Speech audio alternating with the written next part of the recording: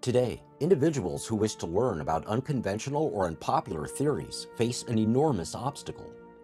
Before determining the theory's validity, one must first gain an accurate understanding of what the theory actually proposes. For individuals seeking to learn about the electric universe, this task is remarkably difficult due to rampant misrepresentations of the theory, both by uninformed or sensational would-be proponents and critics of the theory alike. A surprisingly prevalent tactic against the electric universe is the characterization of its proponents as, quote, conspiracy theorists. Let us lay aside for the moment the question of the prevalence of actual, quote, conspiracies, both throughout history and in the world today. Let us explore instead, why is this accusation made specifically against proponents of the electric universe? I want to talk today about why it is that people who believe that there is some problem with scientific theory are frequently labeled online as conspiracy theorists. What this talk is not about are people who actually talk about conspiracies. I'm specifically referring to the situation where one person is talking about science and the other person is calling that first a conspiracy theorist. This happens enough online that it demands some sort of an explanation.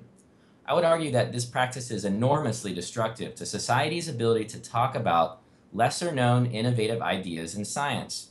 If every time that people want to talk about an idea in science which diverges from the textbook theory, there is this societal reaction to isolate and label that activity as something it is not even intended to be, I think there needs to be a very strong reaction to this subtly destructive behavior.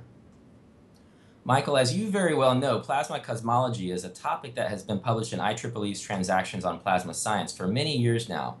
In a sense, it is classical science, insofar as the theorists have traditionally sought out inferences for astronomical observations which pertain to classical physics principles, electricity, magnetism, plasmas, double layers, and so on. And the methodology itself is really quite scientific, insofar as observations within plasma laboratories like tokamaks of filamentary electrical structures have inspired theorists to suggest that cosmic plasma behaves in similar ways. It's a perfect example, really, of what is meant by empirical science. So why is it that when people refer to the electric universe, or more appropriately plasma cosmology, online, these people are commonly labeled as conspiracy theorists? The fact of the matter is that there isn't a trace of conspiracy within the Thunderbolts group's publications.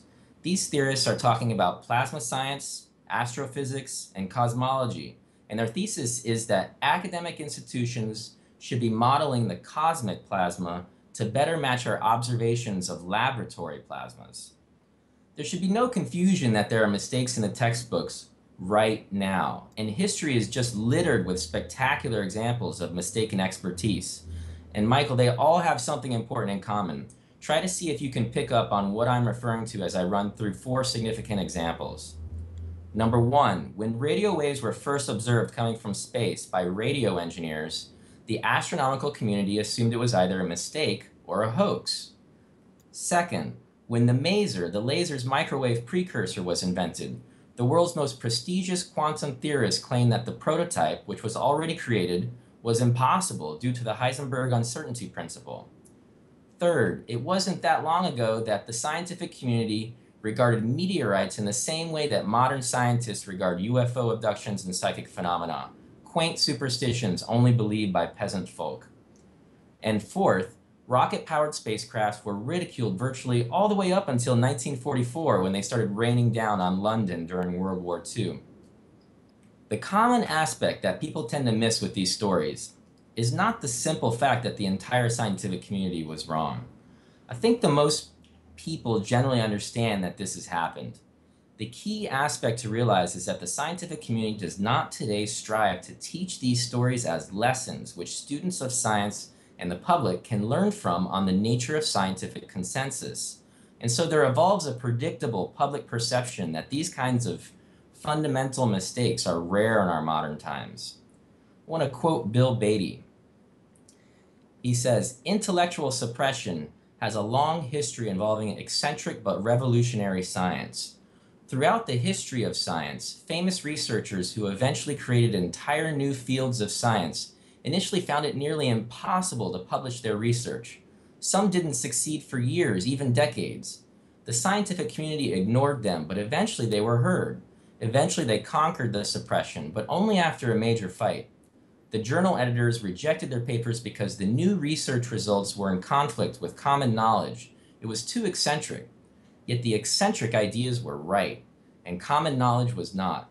Skipping ahead, note well that nobody conspired to silence these revolutionary researchers. Editors and fellow scientists simply assumed that the eccentric papers were misguided. So that is the vital context for the question that I want to pose. If we don't need conspiracies to explain why experts and textbooks have, even in modern times, been wrong, then why do people commonly conflate those who disagree with textbook scientific theory with conspiracy theorists?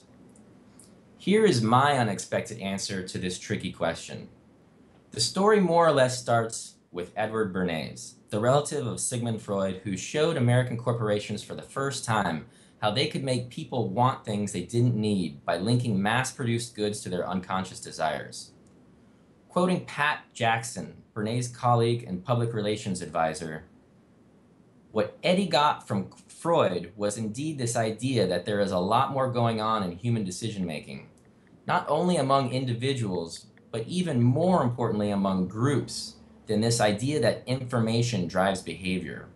So Eddie began to formulate this idea that you had to look at things that will play to people's irrational emotions."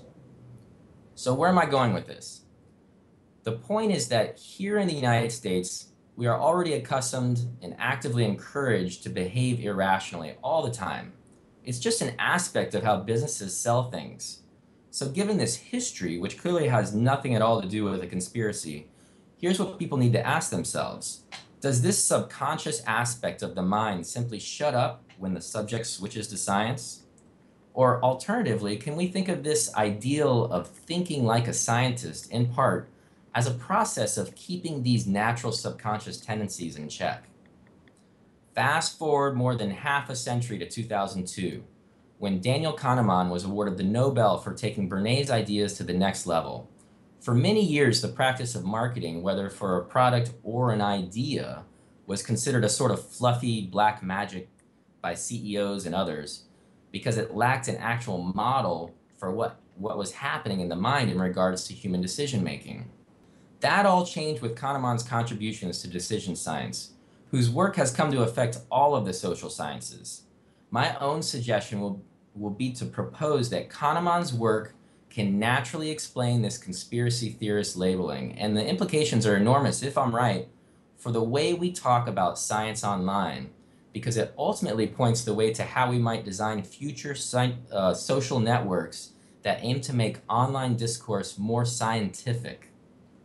Kahneman's claim is that when a person encounters complexity, they will either consciously or implicitly realize they lack both the time and inclination to research this claim. If he's right, then that realization arrives as a feeling, which makes it faster than any rational thought, and therefore our initial reaction. That feeling then primes whatever rational thought that follows. The subconscious is a natural reaction to everything that happens to us based upon the patterns we've formerly experienced. The key is to realize that you don't intentionally think it, it happens to you. This process, more formally known as associative coherence, appears to the rational thinker as believable narratives. As probably most adults would acknowledge, these seemingly fully formed ideas just pop into our heads. The thing about associative coherence that is not widely understood by the public is that it benefits from a lack of detail. As details are added in, what happens more often than not is that the believable narrative turns out to be wrong. So what I see a lot of online is that people have formed a system of beliefs about science, which they subconsciously use as a filter to limit the effort of rational thought. And this is a natural response to information overload. These largely subconscious decisions to refuse to learn about something can create significant ignorance of that particular thing. And this can happen even if the person is extraordinarily intelligent in other aspects or activities. Much of the news media, by the way, actively encourages and reinforces this filtering behavior. So here's the important bit. This empty cognitive space becomes a playground for associative coherence. People who have not actively sought to teach themselves about certain things in science must fall back onto these far simpler pattern-based processes for evaluating claims about those things. My own personal observations online confirm for me that Kahneman is right, that this behavior is extremely common, even amongst academic researchers. So what I'm saying is that when a person does not actively seek to develop a nuanced understanding of academic research, things like how it works, the limits of scientific methodology and domains, critiques by whistleblowers, critiques of peer review, and historical examples of failed expertise, the people who refuse to actively learn about these things are more prone to simplistic associations of those who disagree with textbook theory to conspiracy theorists. I see it all the time. People who label others that are actually talking about science as conspiracy theorists will completely ignore the scientific arguments being made and project their own lack of understanding upon the very person that is trying to educate them about some innovative scientific idea. As Kahneman's model continues to disseminate throughout our culture, I believe that it is just inevitable that we will build communication systems which help people to see their own tendencies towards associative coherence by exposing it in the others they are talking to. We cannot see it in ourselves, but we can see it in others, and in that indirect way, we can make online scientific conversations more scientific.